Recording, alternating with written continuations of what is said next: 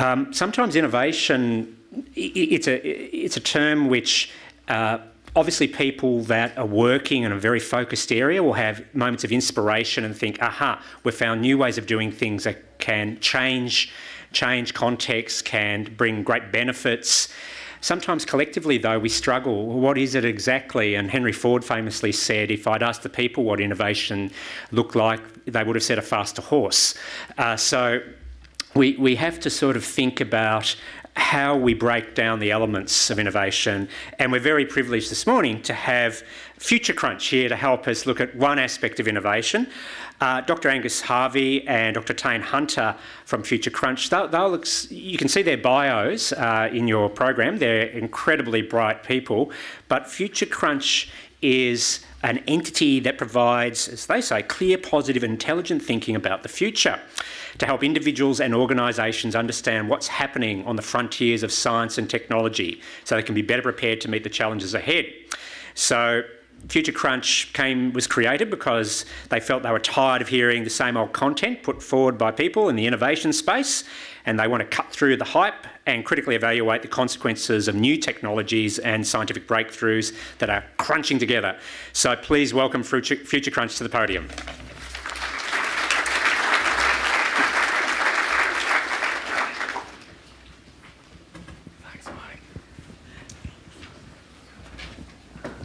Good morning, everyone. My name's Tane.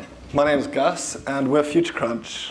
We're really excited to be here today. Thank you very much for having us. We live in an age of unprecedented progress. Science fiction is becoming reality. In the next 10 years, things are going to change so rapidly that the world in which we live, work, and play will be fundamentally transformed. Yet the vast majority just are not prepared for this. Now, we've all heard of innovation. We've heard it many times today. It is the in vogue buzzword. But innovation is fundamentally underpinned by rapid advancements in science and technology. We're now capable of harnessing some of the most powerful forces in the universe. And as all good Marvel geeks know, with great power comes great responsibility. It's crucial that we not only understand the transformative power of science and technology, but also the associated risks. And once we understand this, we can act more wisely both as a society and in our own lives. Now, that's why Gus and I started Future Crunch. It was to educate and create a debate about our common future. It's about evaluating the consequences of all these converging technologies that are crunching together and how to harness them to make this place better for humanity. Now, we're really excited about science and technology, and we think it could create a better world for everyone. We believe that the future will be more transparent, more abundant, and more peaceful. But even if you disagree, perhaps some of you think that technology and science are having negative consequences. Well, then as Sun Tzu said, know thy enemy. Regardless of what side of the issue that you're on, we believe that the role of science and technology needs to be in public debate. Unfortunately, right now, that debate is pretty much non-existent, because as a result of funding cuts from both sides of the political aisle, Australian science funding is at its lowest level in 30 years. So Australia, by some accounts the richest country in the world, now ranks 18th of the top 20 OECD economies in terms of the amount that it spends on research and development as a proportion of GDP. The CSIRO, one of the world's great national science research institutes, has lost 1 in 5 jobs in the last 2 years. So if you think the funding cuts have been bad in the aid sector, in the science sector it's even worse.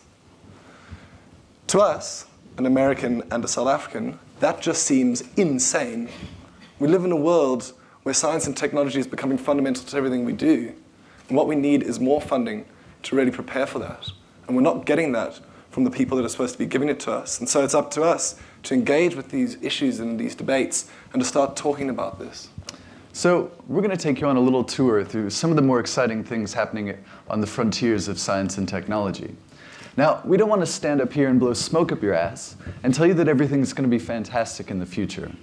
What we do want to do, though, is make sure that the debate about the world that we're all going to be living in is clear, critical, and intelligent.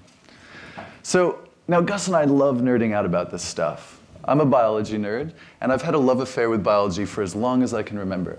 So I'm a bioinformatician, and what that means is I use big data in the biological world to solve biological problems. Currently, I work in cancer research, where I help improve prognosis, diagnosis, and treatment with those affected with cancer. My background is in political economy. I did my PhD at the LSE and looking at research into deforestation in developing countries. So development economics was very much my background. But more recently, I've moved into the technology field, and I currently run an Australian organization called Random Hacks of Kindness. And what we do is we put together coders, basically geeks with a conscience, and then we put them together with charities and community groups, and we bring them together to try and hack open source solutions to some of the big problems facing us. So Tane and I aren't exactly natural collaborators. He's a real scientist, I'm a wannabe scientist. And those two groups don't usually play so nicely in the sandpit together. Or another way of putting that is that if we were in a boy band, I'd be the cool one, and he'd be the dorky one. Yes, while Gus is comparing hair dyes with the groupies, I'd be at home nerding out to some David Attenborough documentaries. But what we do have in common, though, is a shared love and respect for science, technology, and rationality. We're not only positivists, we are positive. We're really excited about the future rather than frightened by it. So let's show you what we mean by that. And to do that, we want to start by asking you a very simple question, and a question that's very pertinent to what you do. If you had to give the human race a score between 1 and 10, what would that score be? 1 being that the human race sucks, and 10 being that the human race is awesome, we're thriving, doing everything we can. And maybe what we'd like you to do is just put up some hands there and give us a number. Whatever comes first to your mind. So we got a 4, 5, a 7. That's great pretty 10 good. at the Oh, back 10, over yeah. there. Woo. Thank you. Your answer to this question really depends on where you're getting your information from. And if you're getting it from where most people are, the mainstream news, it might look a little bit like CNN's top 10 news stories of 2014, the most watched and discussed news stories of last year. Number 1 was, of course, the Ebola epidemic in West Africa. Followed by Malaysian airline flight 370. Then there's the ISIS scourge and extremism in the Middle East, a story that's very much still with us today. The Ferguson shootings in the United States. There was the Russian invasion of the Ukraine. Celebrity deaths, such as that of Robin Williams. Who could forget, of course, the Ice Bucket Challenge. Malaysian Airlines had a bad year last year, Flight 17. There was the Israeli invasion of the Gaza Strip. And Boko Haram. And an 11th story thrown in there for good measure, which was a terrifying combination of 2 of the top 3 stories on CNN last year, which was Ebola, the ISIS of biological agents. So it's not exactly good news, is it? In fact, the best way of describing this is as an apocalyptic highlights package with some celebrity news and an internet sensation thrown in there for good measure. And yes, by almost any measure that you care to use, for the average human being on planet Earth today, the world is a better place than it has been at any point in human history. In the last 200 years, global life expectancy has more than doubled to an global average of over 70 years. Places like Australia, it's now over 80 years of age.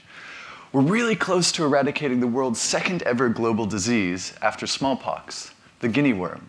In the past 30 years, we've reduced the factor of guinea worm, the incident, by a factor of 28,000. The World Health Organization now views this disease effectively wiped off the face of the planet.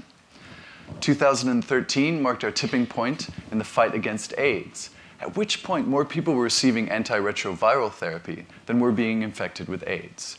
We're going to see a steady decline in this disease. This really is the beginning of the end in our fight against this devastating disease. Now, we're also winning on malaria, another one of the world's biggest killers. Since 2000, we've reduced the infection rate by 25%, and we've halved the mortality rate. As a result of treating these kinds of preventable diseases, more children are living to see their 5th birthday than ever before. In fact, as many of you know, the WHO and UNICEF released their latest figures on child mortality in early September.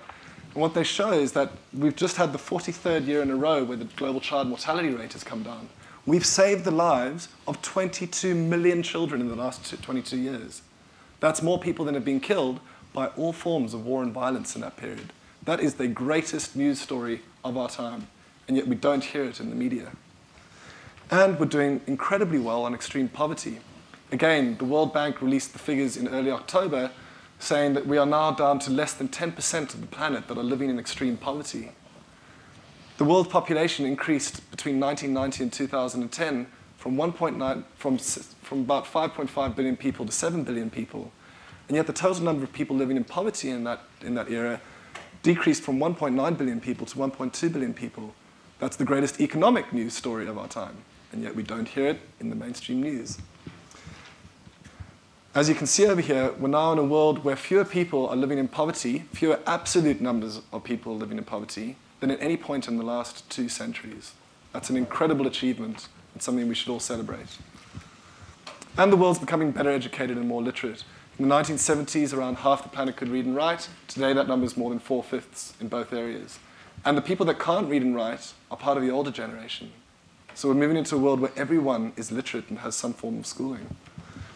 And this is one of the most astonishing pieces of research we've seen in recent years, because it shows that global war deaths are on a steady downward decline. In fact, historians are calling this era the long peace. 69 years that 2 major world powers haven't gone to war against each other. The hippies sang in the 1960s about world peace in our time.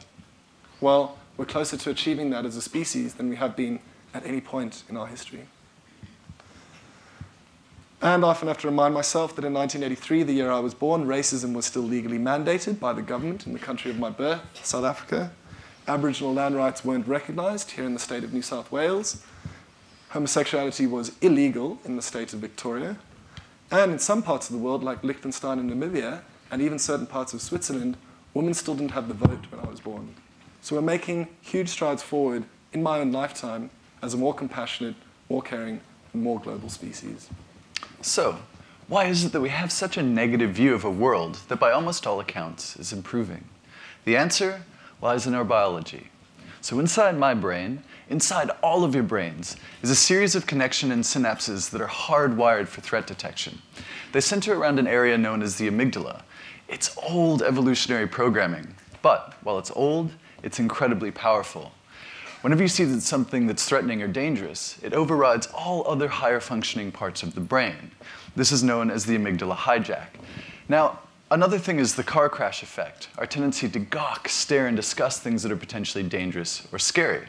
It's great if you're looking out for tigers and bushes, because it allows you to pass on your genes. However, in today's world, it's simply not as necessary. Chances of mortality through injury and violence are more than 1,000 times less compared to our ancestors. Getting attacked by a wild animal is so small as to be effectively zero. Unfortunately, though, the media knows this. They know that we're primed to react to the negative stimuli. They know fear is captivating, and they use it to sell us stuff. So take Ebola. Last year, this horrible disease killed 7,400 people. Well, there was another terrifying killer out there that killed the same amount of people. Bad doctors' handwriting. So the media hand selects these stories that captivate us and entice fear within us, and they use it to up their ratings. Media studies show that bad news outweighs good by a factor of 20 to 1. Now, we all know that sex sells. That's why Gus and I launched a nude fireman calendar. It's not exactly flying off the shelves, but our partners bought a couple, and we're pretty popular in the gay community in Melbourne. So sex sells, but so does bad news. And we're being fed a steady diet of bad news to up ratings, and it's really distorting our view of the way we look at the world. And coupled with social media, and now popular media is truly global, we're not getting bad news from our friends, and just our friends and family, but from all over the world. And this is distorting our view of the way we view the world. Now, we should be clear here. We're not standing in front of you today and saying that the world is a perfect place. We have huge challenges still facing us. Racism, homophobia, sexism, those things aren't going away on their own. We have so much room still to cover, so much ground to recover, to get a world that's equitable and fair. And we face huge challenges still, in particular around environmental degradation and climate change, as everyone already knows. As we've all seen in the last few months, big issues around international movements of people, and I'm sorry, we've got some clicker issues here, and big challenges around economic inequality, which the OECD is now saying is the single biggest economic issue facing us. However, it's often easy to be cynical about the world the whole time, to say that nothing's ever getting better. Most of us got into this game because we had a sense of optimism. We thought that things could get better. And they are. And our successes in the past should give us confidence moving forward, not only as the development sector, but as a species into the future to say we can overcome these new challenges. What type of world are we moving into? Well, as a result of rapid changes and advancements in science and technology, things are changing at an incredible and increasing rate. The magnitude of disruption is simply profound. Now, management professors love this type of thing. They call it disruptive innovation. It's the idea that successive waves of innovation come along and swamp out entire industries. Now, if you're writing for Harvard Business Review, they just can't get enough of this stuff. Unfortunately, that's not quite right, though, because new technologies don't come along and wash away all the old technologies. Instead, what happens is they come along and get stacked on top of everything that's come before. And so at any given point, you still have access to all the old technologies. So a more appropriate metaphor might be a cross-section through sedimentary rock. And so you get this complex, multidimensional landscape where technological progress is unevenly distributed across sectors. And more importantly, access to technology is unevenly distributed. And so really good disruptive innovation is the kind that makes products and services available to a proportion of the world's population that previously didn't have access to that. And it creates more value for society as a whole than the people that created that disruptive innovation capture. So this complex multidimensional landscape, it's this complex interplay of social dynamics, of politics, human geography, history, economics, and how they interact that really determines how innovation plays out. That complexity for us is deeply humbling, but also it's incredibly exciting because we have the potential here to really make the world a better place.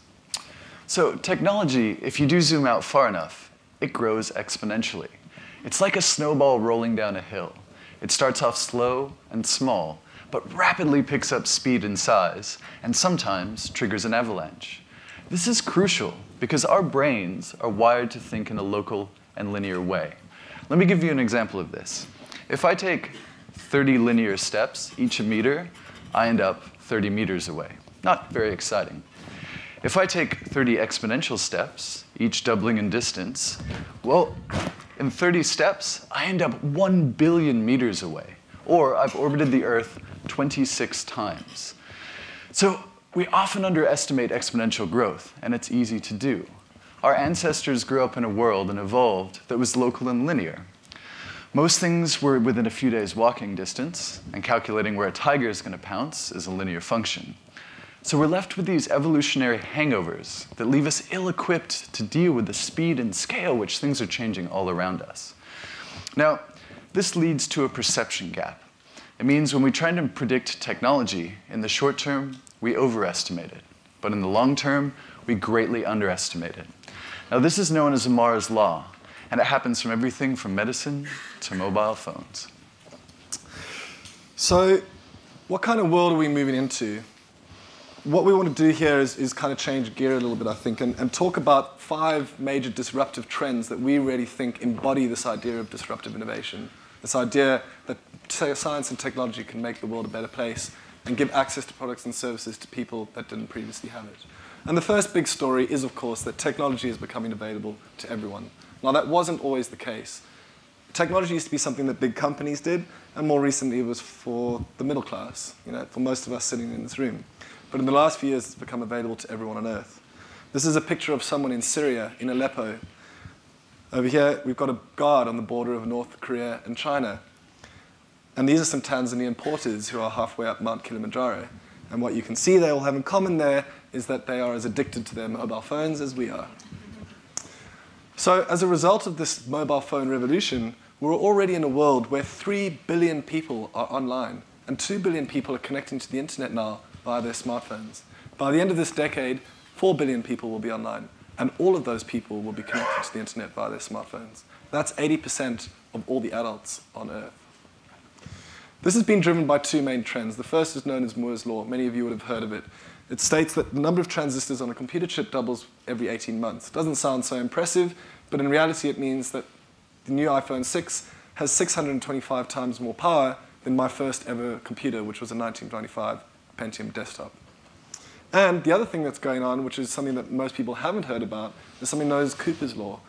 And then in some ways it's even more remarkable than Moore's Law because it's held true since the first ever radio transmission by Marconi back in 1895.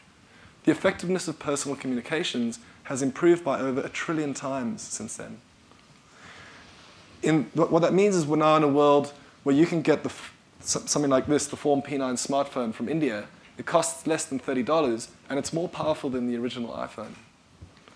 It means that we're moving into a world in the next 5 to 10 years where an extra 1 to 2 billion people are going to come online.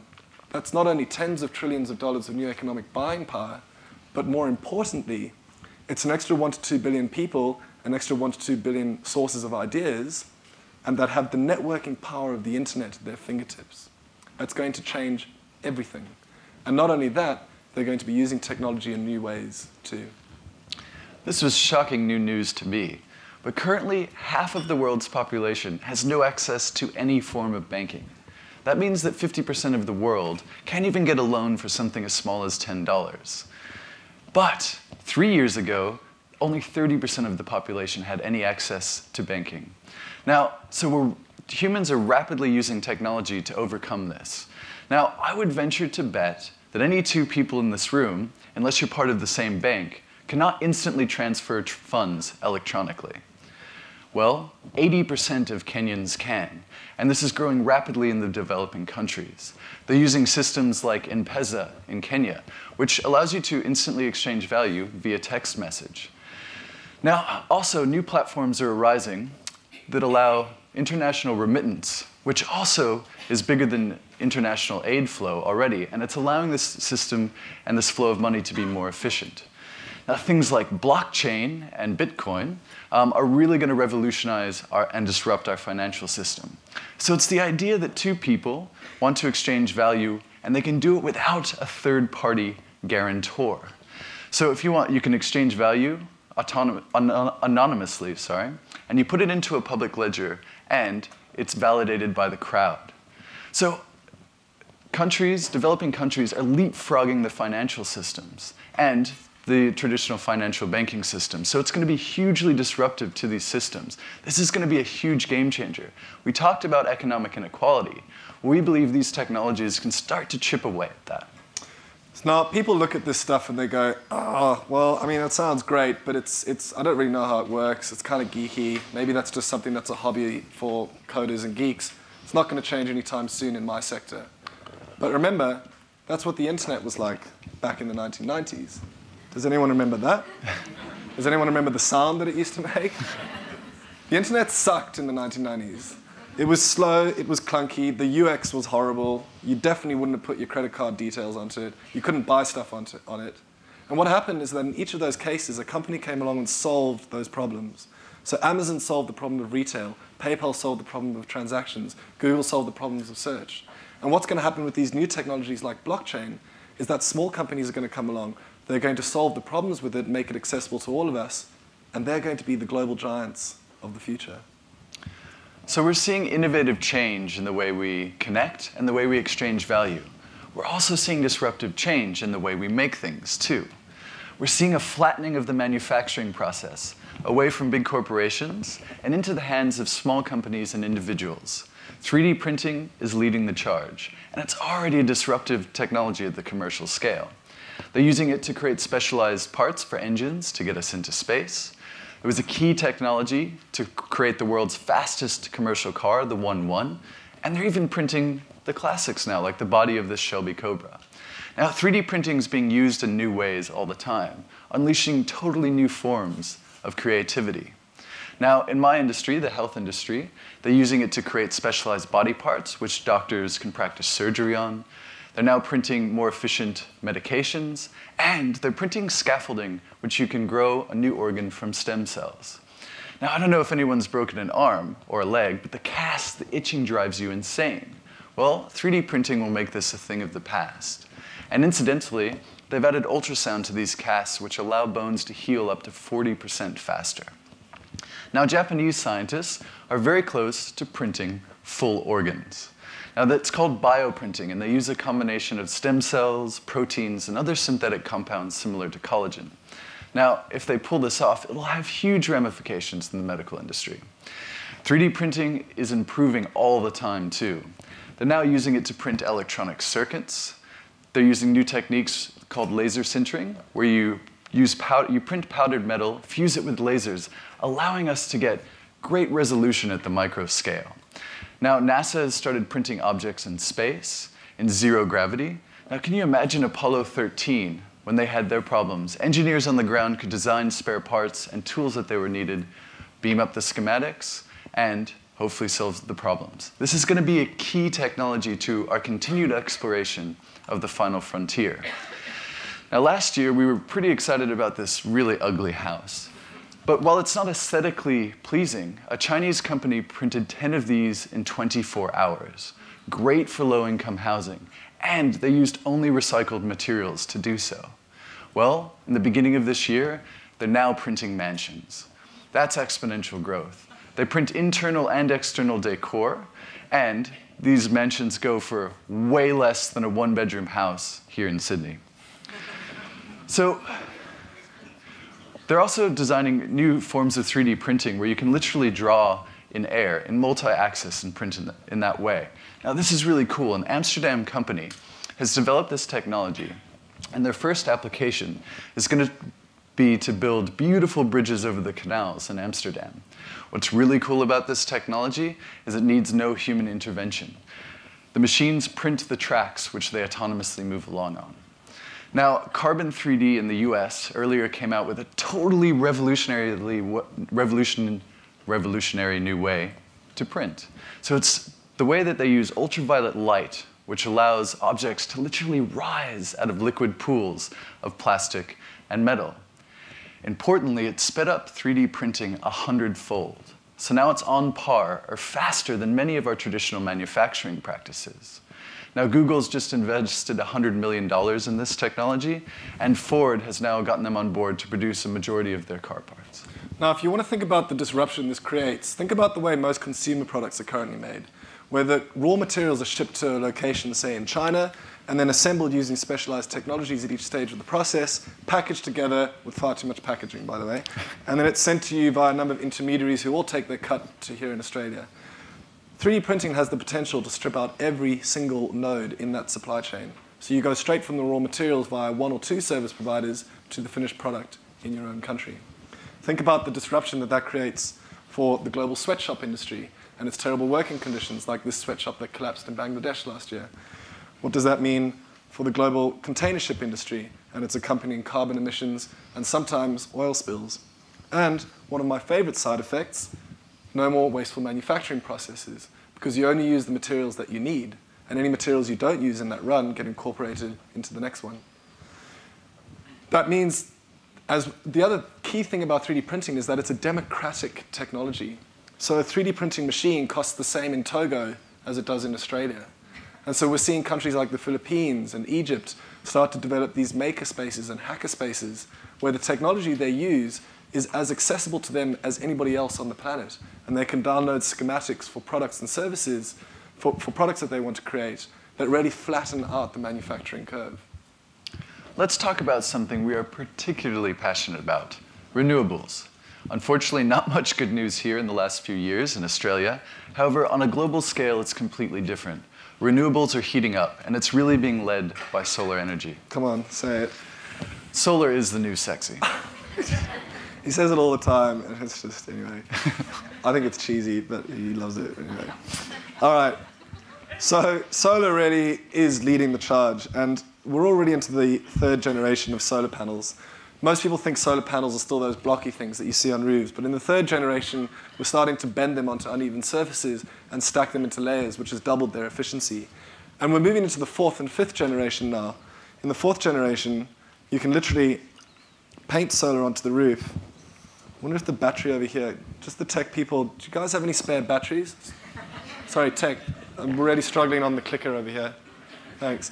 So, fourth generation solar allows you to paint it onto the roof. And in the fifth generation of solar, which is where we are now at the University of Michigan, you can literally install solar into clear glass panels. Now, if you want to think about disruption on a mass scale, imagine that in 10 years' time, or maybe 15, a city like Beijing, every single window, every single car windscreen, and every single mobile phone screen is a solar panel that's generating electricity. And once you start to think like that, then you start to realize that we may be moving into a world where energy is clean, cheap, ubiquitous, and completely abundant. Start thinking in terms of exponential growth. Now, fossil fuels proponents will tell you that this is pie in the sky kind of stuff, that we're not going to see any changes anytime soon. Renewables only account for about 2% of world power generation, so that's just wishful thinking. But remember, solar, like many of the other technologies we've talked about here, is an exponential technology.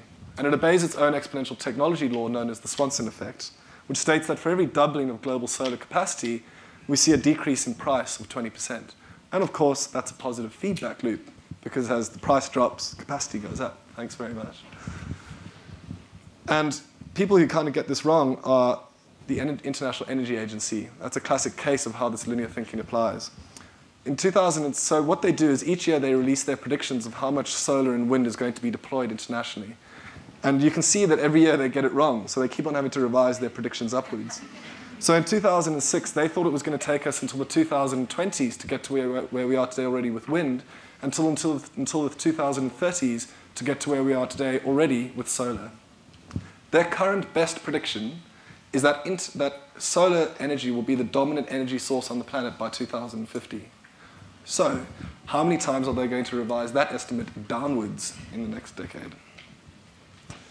If you want to see what this kind of disruption looks like, the newspaper industry is a great example. Like the fossil fuels industry, it came into being in the 19th century, and in the last few decades experienced record growth and profits. And what's really interesting here is that the technology that kills it, the internet, kind of comes into its own in the 1980s. And newspaper executives see no reason to change what is very obviously a great business model. And in the early 2000s, some of the more enlightened executives are going, maybe we should start paying some attention to this. And in 2006, the sector goes into freefall. 2006, incidentally, is where Twitter is launched. And so, along with a number of other social media platforms, it means that people aren't reliant on newspapers for their news anymore. Now, the fossil fuels industry is in the same place that the newspaper industry was in about a decade ago. And many developing countries already get that. This is a picture of a solar plant in Rwanda. It now accounts for 6% of Rwanda's total electricity generation. This is a picture of the first ever fully solar-powered airport. And it's not in a developed country, that's in India. These countries get it, and what they're doing is they're bringing into being a new world where renewable energy is the norm rather than the exception. Which is great, right? Because it's high time we stopped using 19th century technologies involving digging black rocks and dinosaur juice out of the ground and burning it in order to power the 21st century. All right, Gus and I like to finish things off by getting personal.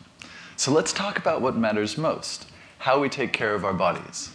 I'm sure many of you remember the Human Genome Project that started in the early 1990s. Well, it took 13 years to complete and $3.3 billion.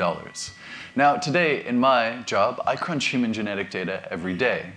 This is an Illumina gene chip, and we can fit 5 human genomes on here. So 5 molecular codes that make us for the atomic level up. And it takes about $1,300 per person, and it's done in less than a week. Now, the current cutting-edge sequencing technology fits in the palm of your hand and plugs into a USB stick. So this is going to allow this type of technology in medical diagnostics available to everyone on Earth. And you're already seeing this technology spreading quite rapidly. So this one, the mobile phone with this attachment, is a portable mobile AIDS and syphilis test. And it only costs $30, and they're deploying these in Africa. Now, in the future, you will be monitored 24 hours a day by a multitude of arrays and devices, monitoring different health levels. They're not going to be around your wrist, or in your clothes, or in your glasses, but they'll be underneath your skin and in your bloodstream. Now, it seems invasive to have this type of technology within you, but we already use this type of plan in other industries. Take a Boeing engine. It has 100 different sensors in it, and when something is sensing that it's going wrong, the plane lands, grounds itself, and is fixed before it falls out of the sky. Why wouldn't we do that for ourselves? Now, nanotechnology is going to be your friend and will underpin many of these technologies. So what's nanotechnology? It's the ability to create things at the atomic level with super precision. Now, it happens between 1 and 100 nanometers. Well, what's that mean? To put this into perspective, 1 nanometer next to a meter stick is the same as a blueberry next to the Earth. And we're already making stuff at this ridiculously small scale. Now, that fantastic notion of a team of doctors and machines shrunk down so small that they could course through your veins and cure all your ailments is popular science fiction trope from the 1950s. But we're well on our way. Scientists at the Institute of Bangalore in India have created artificial nanostructures that swim through undiluted human blood. Scientists at the University of San Diego have created micromotors that run on your stomach acid, and importantly, they harmlessly decompose. Now, in cancer research, they're using nanotechnology to encapsulate multiple cancer drugs and deliver them directly to cancer cells. Now, this precision is incredible because our current therapies, such as chemotherapy and radiation, poison a large portion of the body, if not the whole thing, to kill a relatively small population of cells. So nanobots in your digestive tract and in your bloodstream will intelligently scout out early signs of disease and pathogens like Alzheimer and cancer, and deliver medication in very precise ways. All of this information is going to be continuously and wirelessly sent to medical servers. They're going to know you're having a heart attack before you do. Now, when you have signs of a heart attack, you and your family will be sent a message, and they'll dispatch a drone with a defibrillator to keep you alive until the ambulance arrives. Now, at the hospital, they can grow you a new organ for transplant, such as a heart.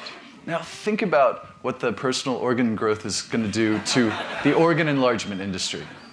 Now, for less urgent cases, such as a flu or infection, you will be prescribed a digital medication which you can print at home or at your local doctor's with a Chemputer. It sounds crazy, right? But the Chemputer was developed by the University of Glasgow, and they're scaling it up for use at hospitals, doctor's office, and mobile field clinics around the world. Now, healthcare, like everything we've talked about today, is growing exponentially. And that means life expectancy is as well. Now, this totally blows my mind, but on linear trends, for every day that you live, on average, you gain 6 hours extra of life. That means what we've been rambling on up here, on average, you've all gained 10 minutes extra of life. All right, so let's wrap things up. We came here, I guess the reason we do Future Crunch, the reason we got into this, it's not our main thing, we both have other jobs, is that we believe there needs to be this talk about the future, that we need to all be engaging in it. And the problem is that right now, conversations about the future are dominated by two groups. The first group is the media, and they have an interest in pushing bad news at you so that they can get eyeballs onto it. And the other group that's interested in the future are technology companies, and they use the future as a marketing tool. But the future is something that we're all going to participate in, and all these changes that we've talked about here are going to happen in our own lifetimes. And so it's crucial that we start engaging with these issues and start talking about them, as I said earlier, not just in the development sector, but as a species or here in Australia. What we hope we managed to convince you of is the world is a much better place than you're being told it is. Things are changing faster than you think, and that we're even evolutionarily equipped to deal with. But knowledge is power.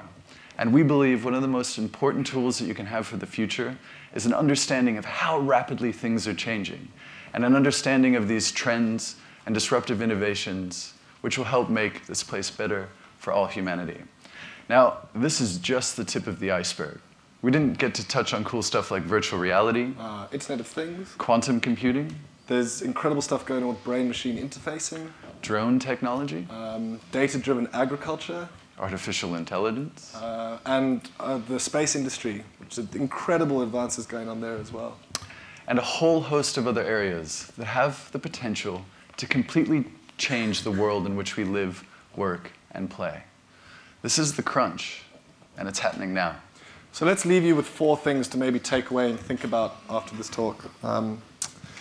And yeah, just something to try and encapsulate everything we've spoken about. Cool. The first one is try and be aware of your local and linear thinking. Try and think in terms of exponential growth. Be aware of Amara's law, and understand that the crazy technology that we see today will be commonplace in the future. Unhinge your mind to a whole new raft of possibilities. The second thing is try and be aware of that negativity bias and the car crash effect.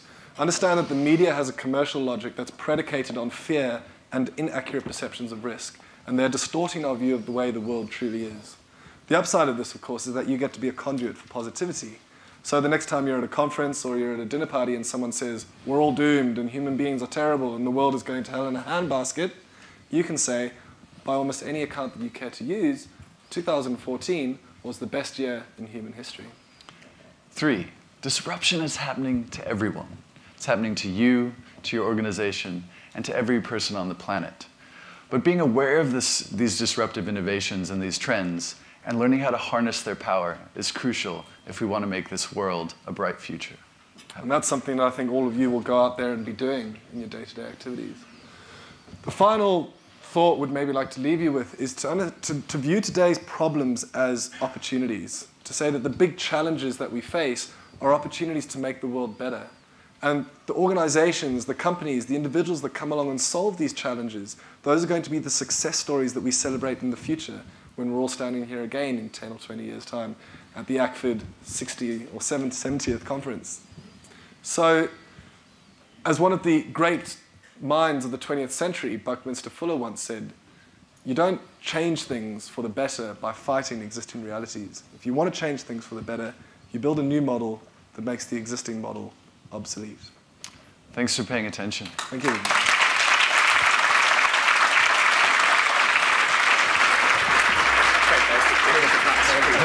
Thanks so much. Thank you, Angus and Tane from Future Crunch. Don't you all feel more optimistic now about the future? Don't you all believe the SDGs will be achieved by 2030? And if you don't, it's just your worrying in your brain. So just reflect on that.